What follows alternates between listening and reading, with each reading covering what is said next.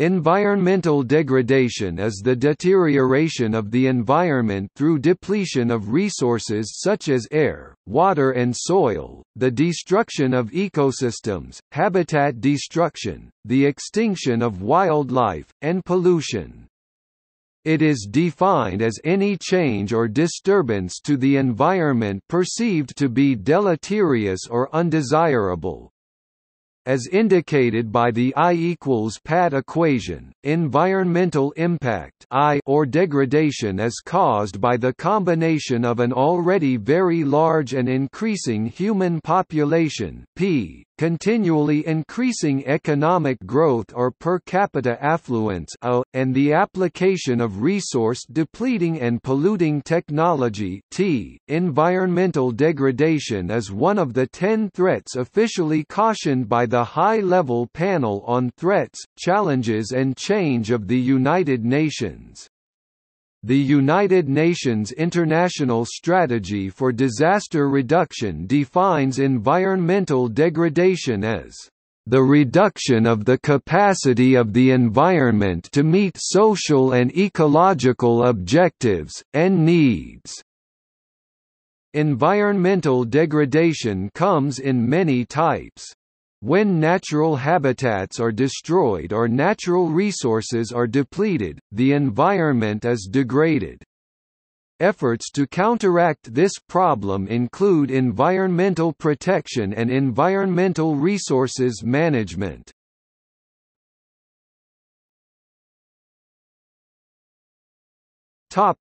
Biodiversity loss. Scientists assert that human activity has pushed the Earth into a sixth mass extinction event. The loss of biodiversity has been attributed in particular to human overpopulation, continued human population growth and overconsumption of natural resources by the world's wealthy. The Global Assessment Report on Biodiversity and Ecosystem Services published by IPBES in 2019 posits that roughly 1 million species of plants and animals face extinction from anthropogenic causes, such as expanding human land use for industrial agriculture and livestock rearing, along with overfishing.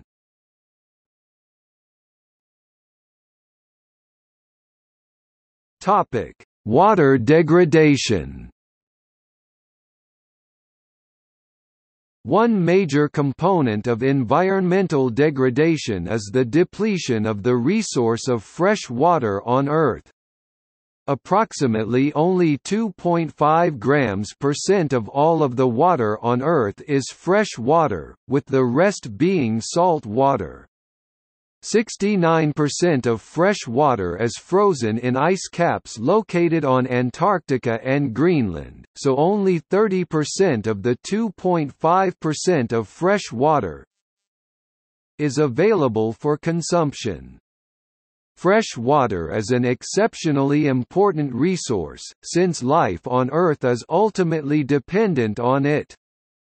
Water transports nutrients, minerals and chemicals within the biosphere to all forms of life, sustains both plants and animals, and molds the surface of the Earth with transportation and deposition of materials. The current top 3 uses of fresh water account for 95% of its consumption. Approximately 85% is used for irrigation of farmland, golf courses, and parks. 6% is used for domestic purposes such as indoor bathing uses and outdoor garden and lawn use, and 4% is used for industrial purposes such as processing, washing, and cooling in manufacturing centers. It is estimated that 1 in 3 people over the entire globe are already facing water shortages. Almost 1/5 of the world population live in areas of physical water scarcity, and almost 1/4 of the world's population live in a developing country that lacks the necessary infrastructure to use water from available rivers and aquifers. Water scarcity is an increasing problem due to many foreseen issues in the future, including population growth, increased urbanization, higher standards of living, and climate change.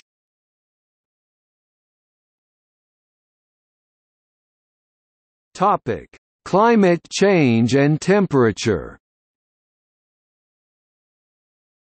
Climate change affects the Earth's water supply in a large number of ways. It is predicted that the mean global temperature will rise in the coming years due to a number of forces affecting the climate. The amount of atmospheric carbon dioxide (CO2) will rise, and both of these will influence water resources. Evaporation depends strongly on temperature and moisture availability, which can ultimately affect the amount of water available to replenish groundwater supplies. Transpiration from plants can be affected by a rise in atmospheric CO2, which can decrease their use of water, but can also raise their use of water from possible increases of leaf area. Temperature rise can reduce the snow season in the winter and increase the intensity of the melting snow, leading to peak runoff of this, affecting soil moisture, flood and drought risks, and storage capacities depending on the area. Warmer winter temperatures cause a decrease in snowpack, which can result in diminished water resources during summer. This is especially important at mid-latitudes and in mountain regions that depend on glacial runoff to replenish their river systems and groundwater supplies, making these areas increasingly vulnerable to water shortages over time. An increase in temperature will initially result in a rapid rise in water melting from glaciers in the summer, followed by a retreat in glaciers and a decrease in the melt and consequently the water supply every year as the size of these glaciers gets smaller and smaller. Thermal expansion of water and increased melting of oceanic glaciers from an increase in temperature gives way to a rise in sea level. This can affect the fresh water supply to coastal areas as well. As river mouths and deltas with higher salinity get pushed further inland, an intrusion of saltwater results in an increase of salinity in reservoirs and aquifers. Sea level rise may also consequently be caused by a depletion of groundwater, as climate change can affect the hydrologic cycle in a number of ways. Uneven distributions of increased temperatures and increased precipitation around the globe results in water surpluses and deficits, but a global decrease in groundwater suggests a rise in sea level, even after meltwater and thermal expansion were accounted for, which can provide a positive feedback to the problems sea level rise causes to fresh water supply. A rise in air temperature results in a rise in water temperature, which is also very significant in water degradation as the water would become more susceptible to bacterial growth. An increase in water temperature can also affect ecosystems greatly because of a species' sensitivity to temperature, and also by inducing changes in a body of water's self-purification system from decreased amounts of dissolved oxygen in the water due to rises in temperature.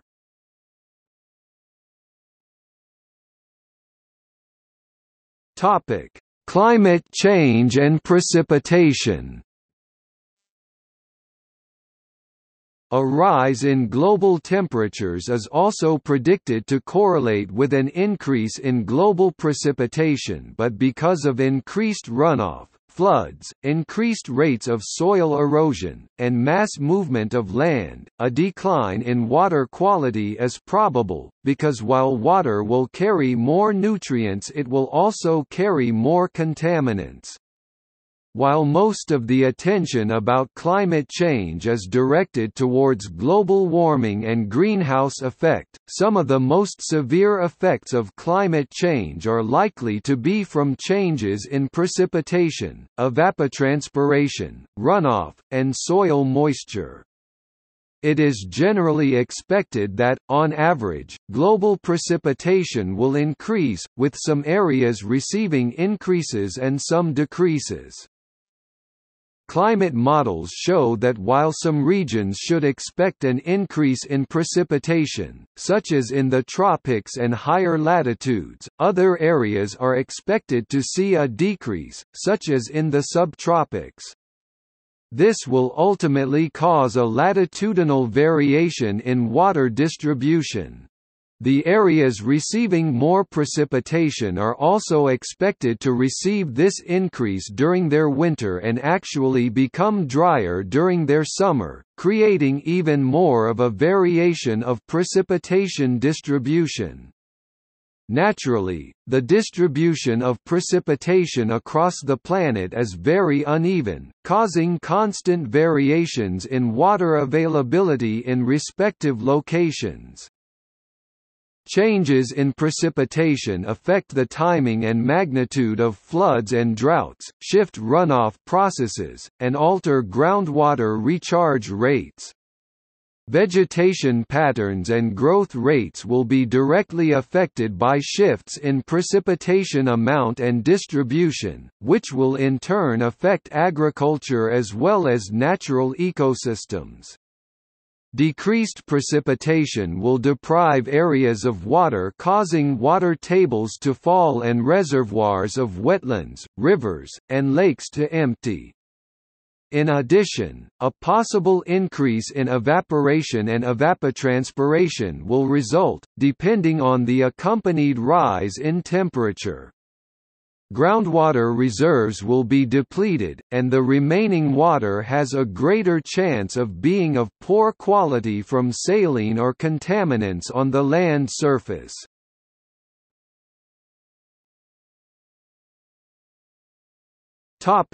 Population growth. The human population on Earth is expanding rapidly, which goes hand in hand with the degradation of the environment at large measures. Humanity's appetite for needs is disarranging the environment's natural equilibrium. Production industries are venting smoke and discharging chemicals that are polluting water resources. The smoke that is emitted into the atmosphere holds detrimental gases such as carbon monoxide and sulfur dioxide. The high levels of pollution in the atmosphere form layers that are eventually absorbed into the atmosphere. Organic compounds such as chlorofluorocarbons (CFCs) have generated an unwanted opening in the ozone layer, which emits higher levels of ultraviolet radiation, putting the globe at large threat. The available fresh water being affected by the climate is also being stretched across an ever-increasing global population. It is estimated that almost a quarter of the global population is living in an area that is using more than 20% of their renewable water supply. Water use will rise with population, while the water supply is also being aggravated by decreases in streamflow and groundwater caused by climate change. Even though some areas may see an increase in freshwater supply from an uneven distribution of precipitation increase, an increased use of water supply is expected. An increased population means increased withdrawals from the water supply for domestic, agricultural, and industrial uses, the largest of these being agriculture, believed to be the major non-climate driver of environmental change and water deterioration.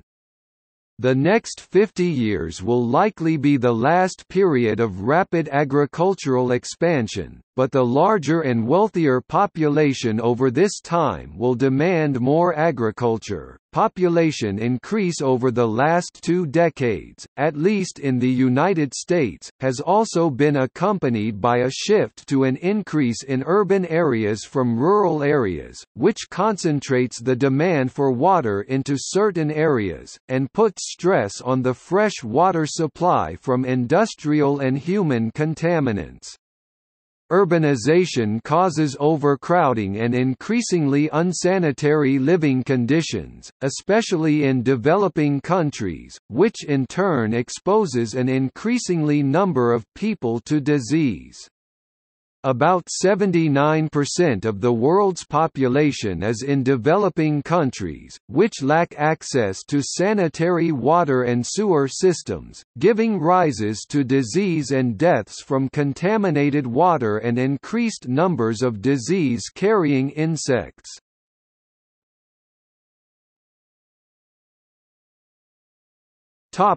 Agriculture. Agriculture is dependent on available soil moisture, which is directly affected by climate dynamics, with precipitation being the input in this system and various processes being the output, such as evapotranspiration, surface runoff, drainage, and percolation into groundwater.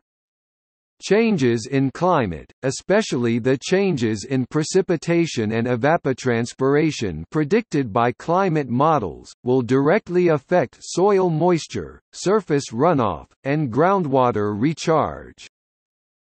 In areas with decreasing precipitation as predicted by the climate models, soil moisture may be substantially reduced. With this in mind, agriculture in most areas already needs irrigation, which depletes fresh water supplies both by the physical use of the water and the degradation agriculture causes to the water. Irrigation increases salt and nutrient content in areas that would not normally be affected, and damages streams and rivers from damming and removal of water. Fertilizer enters both human and livestock waste streams that eventually enter groundwater, while nitrogen, phosphorus, and other chemicals from fertilizer can acidify both soils and water.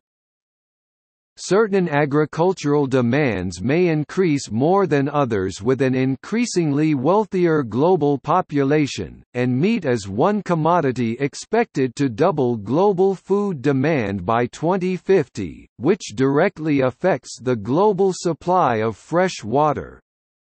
Cows need water to drink, more if the temperature is high and humidity is low, and more if the production system the cow is in is extensive, since finding food takes more effort. Water is needed in processing of the meat, and also in the production of feed for the livestock. Manure can contaminate bodies of freshwater, and slaughterhouses, depending on how well they are managed, contribute waste such as blood, fat, hair, and other bodily contents to supplies of fresh water. The transfer of water from agricultural to urban and suburban use raises concerns about agricultural sustainability, rural socioeconomic decline, food security, an increased carbon footprint from imported food, and decreased foreign trade balance. The depletion of fresh water, as applied to more specific and populated areas, increases fresh water scarcity among the population and also makes populations susceptible to economic, social, and political conflict in a number of ways. Rising sea levels forces migration from coastal areas to other areas farther inland, pushing populations closer together, breaching borders and other geographical patterns, and agricultural surpluses and deficits from the availability of water induce trade problems and economies of certain areas.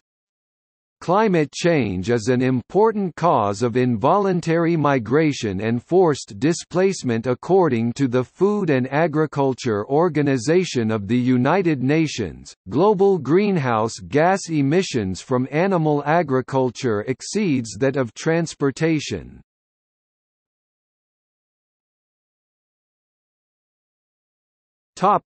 Water management. The issue of the depletion of fresh water can be met by increased efforts in water management. While water management systems are often flexible, adaptation to new hydrologic conditions may be very costly.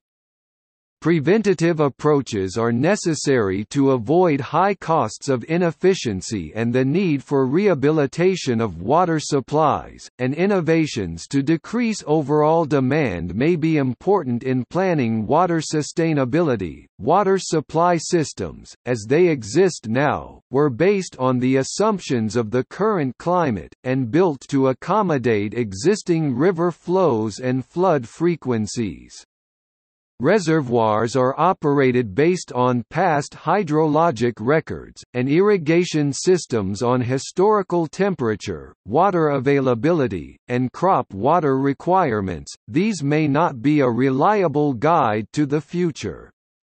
Re-examining engineering designs, operations, optimizations, and planning, as well as re-evaluating legal, technical, and economic approaches to manage water resources are very important for the future of water management in response to water degradation.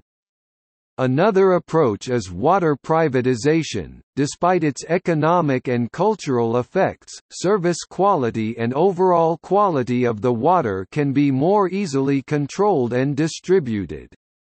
Rationality and sustainability is appropriate, and requires limits to overexploitation and pollution and efforts in conservation.